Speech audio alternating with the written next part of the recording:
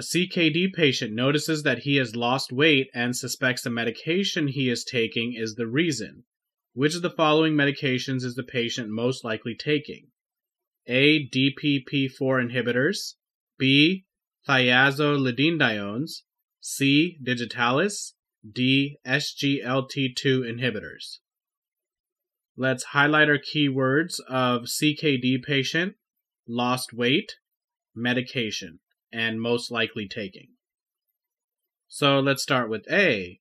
So this one is unlikely because DPP-4 inhibitors are used to lower blood sugar levels in people with diabetes, but they're not usually causing weight loss as a side effect, and they're actually weight neutral. So we can eliminate this answer choice.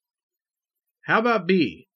No, this medication is not likely either because these are also diabetic medications that can help improve insulin sensitivity and are known to cause weight gain, not weight loss. So it's unlikely that this is the culprit. We can eliminate this answer choice too. How about C, Digitalis? So this is a medication most often utilized with heart patients, specifically CHF, as it makes the heart's contractions stronger. And this isn't associated with weight loss, so we can eliminate this answer choice as well.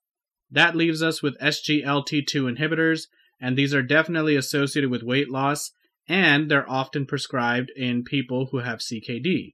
So, check mark, this is definitely the correct answer. We can move on.